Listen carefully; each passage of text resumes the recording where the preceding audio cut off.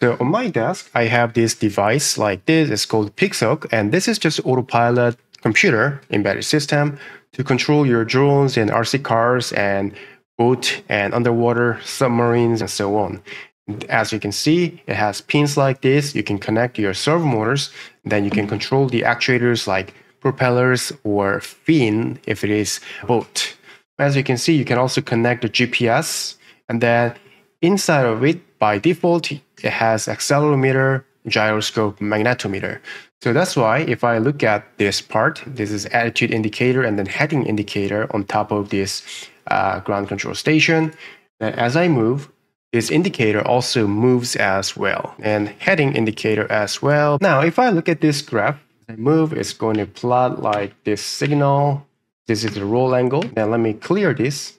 Stop, clear, start again. And then if I don't touch it, like staying there idle, it comes with some default noise. It's not like flatline 0 because there is a noise. And then we as robotics engineers, we want to handle this noise because we cannot eliminate this noise from the first spot. It's just something, there's a natural phenomenon. So we need to use an algorithm.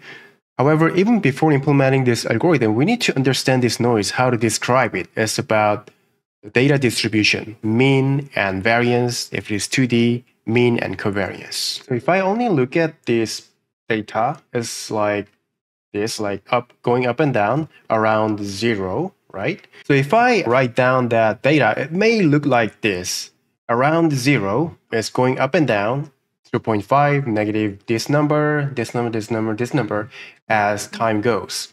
And then if I just collect the data and then take the average of all these, say this is just like this, right? Also, we can calculate the variance like this. And literally, you're just plugging a number like this, and then you can come up with this number. And then what does this variance mean? It means, so what does this variance mean? We just want to quantify the distance of all these data around the mean, which is this average. So I want to see in this data, or this sensor property says this sensor has large mean. That means it's not a good sensor. Or this variance is low, like this sensor noise level is much less than this, then that's a good sensor, right? So we want to quantify data distribution around the mean from a data source or data itself. In this case, in our case, the data source is a sensor, so we are talking about the quality of the sensor. But more precisely, it's not just the quality of the sensor, in general, quality of the information from this data distribution. So if it is 2D data distribution, it's like this. Suppose your robot with GPS sensor is actually physically at exactly on 0,0 on 2D world. However, just like the other sensor I just showed you, GPS has a noise. And sometimes at that moment, it measures the location like that. And then after like 0.01 second, it measures like here, here, here, here, here, here, here. So this kind of GPS will never give you the ideal position of 0,0. Instead, it will just keep giving you some data around this point. And then you can also describe this distribution of the position of your robot like this. And then just like the 1D data, you can calculate the mu, which is the mean of this data for x-axis like this, and then y like this, and then same for the sigma, which is the variance for x-axis, y-axis, and then sigma for xy, which means you want to now relate the y correlated distribution for both axes at the same time, and then you can calculate the covariance like this. And then, like always, really the mathematicians and engineers, they really love matrix. So you can put all these in the matrix format like this: sigma square x, sigma square y, and then sigma xy, sigma xy, and they just call it covariance matrix. Covariance. Yeah, I think my writing is pretty good, right? Anyway, before we talk more about these kind of things, let's see how this Python code implement this kind of idea. For this part, I just opened up this one, 7.8. Then let me close that one. Then I just select the base Python environment, and then I just click run all. What it's doing here is just literally calculating the mean and variance of a simple data like this. So first, I'm just importing NumPy and Matplotlib, which is for graphing package again. And then np.random seed is there because if I create some numbers with random function like this, so if we use the same random seed like me, you will have the same numbers like this. And then just creating the data like np.random and rand, and I'm just generating 5 points. Well, it's not 105. Anyway, so if I print that data, it just looks like this. And then in the mean, which is just an average, you just add them all up and then divide by the number of this data point, and it's just going to be like this. And then if I want to calculate the variance, I can just do this thing. And if I want to break down this, so x minus mean is this part, x minus mean is that part. And then I'm just calculating the square of this part, right? xi minus mu. And then I'm just summing them all up because of this part, right? And then finally, I'm just dividing all that by this number of the data, which is n here. And then that's how you want to calculate the variance. Then calculate this and variance as well like this. So that's just a Python version of calculating mean and variance. Now let's look at the 2D data distribution. I'm just talking about the same thing like this slide. Keep going down, and then covariance is like that, which is this thing. Then again, same random seed. I'm now creating the random data for like hundreds by 2. So if you want to look at it, just try to print the data. And then it's just like this, 100 by 2 data set, which is just like this kind of data, like 100 data point for 2D XY points. Delete that for now. And then if I want to calculate the mean again, you can just use this equation, which is the same as before. And then same equation again for variance X and Y. And then if you want to calculate the covariance, you can now mix it together. Instead of square of the same thing, you can just multiply X minus X mean, Y minus Y mean for all X, Y in the data. Then divide all that by the number of data. It's pretty straightforward. And then once you calculate that, this is the result, mean for X, mean for Y, variance X, variance Y, and then you can also calculate the covariance like this, and then if you just simply put this into a matrix form, it's just going to be like this, which is just repetition of this. Oh, and then you can also just directly calculate the covariance matrix like this. So you don't have to calculate all this separately in Python and then put them in the matrix form. You can just do this, and then just NumPy will just directly return this covariance matrix like this. Then you maybe wonder like the numbers are a little different, and that's not because of this function, but because the numbers are rounded in a different way.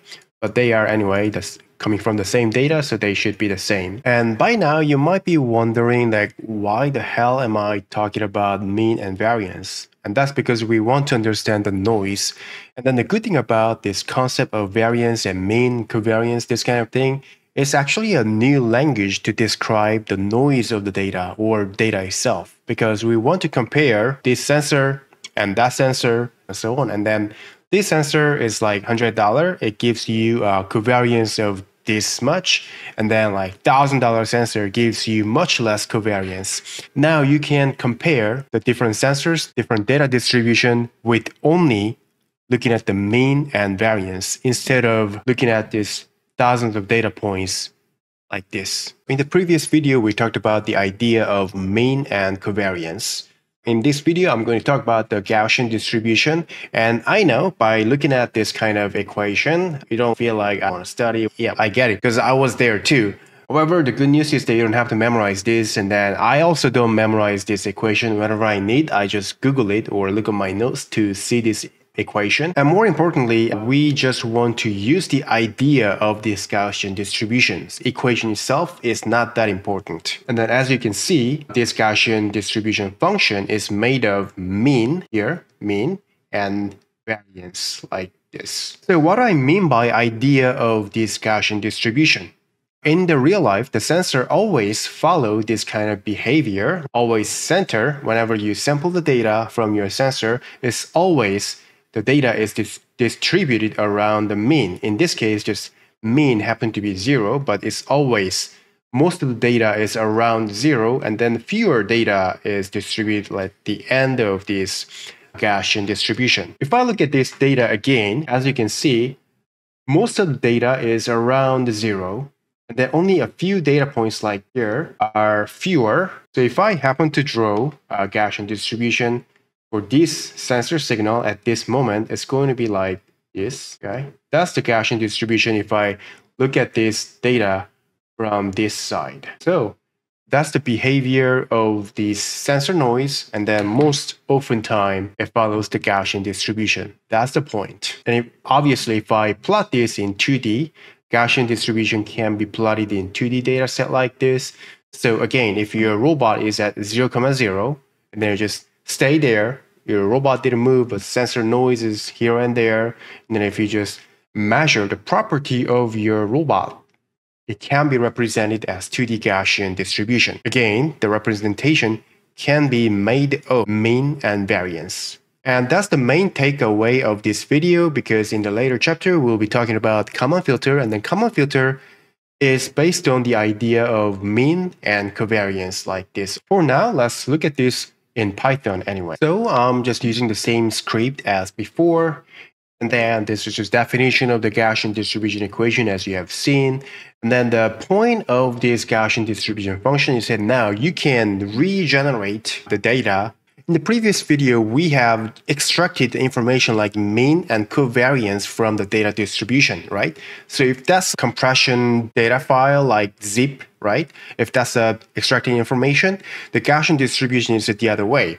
If you have mean and covariance, you can regenerate the data again. So that's the idea of the Gaussian distribution. So let's define mean, and standard deviation is like 1, which is just a sigma instead of sigma square. Sigma square was the covariance. And the number of samples, 1000. Then I'm just creating now the data following the Gaussian distribution. It just happened to be like this. And then this is just the function that can generate this Gaussian distribution. And the name here is normal. And that's because another name of Gaussian distribution is normal distribution. So in statistics course, they will name it as normal distribution. However, for the same thing, if you're in engineering course, they call it Gaussian distribution. I have no idea why, but well, that's just a cultural difference maybe between math and engineering. But anyway, they are the same thing. So to regenerate this kind of data, you can use this function and pass mean, standard deviation, number of samples, and then it's just plotting here, size of the figure. We are now creating a histogram, these blue bars, and then just plotting all that is going to end up with this. The code of this is not really important in this course because it's just a mathematical idea. And then the point here is, again, we'll just use the idea of the Gaussian distribution is that it's just distributed around the mean. That's the only takeaway. That's the 1D Gaussian distribution in Python. And then same for 2D. This time, this is 2D, so we're going to define mean as 2D, then covariance matrix like this, and then number of samples are like this. And then instead of normal, I'm using multivariate normal. That means just a 2D or 3D. The rest of them are the same. And then this is just an equation for the 2D Gaussian distribution. Then doing the same thing to plot all this data.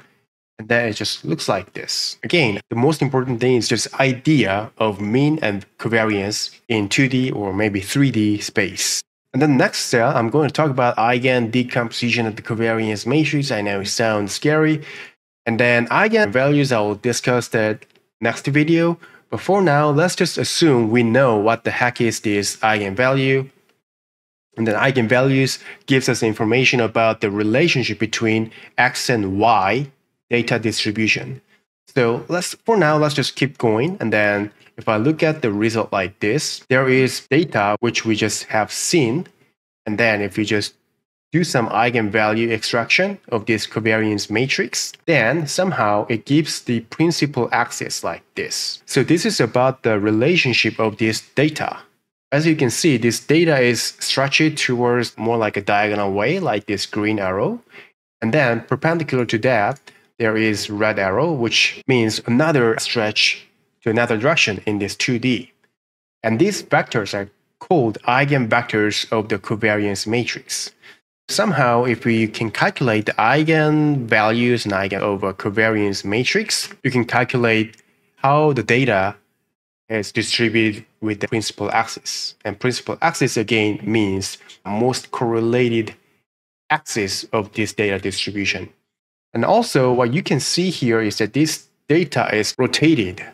Instead of distributing in a flat line, it follows this diagonal line. In the next video, we'll talk about the eigenvectors and eigenvalues. But for now, the main takeaway is that you can also describe the property of this data distribution by its stretched axis, which is called principal axis. And also you can get this information about the rotation of this data itself. So that's about eigenvalues and eigenvectors. And then let's talk about that in the next video.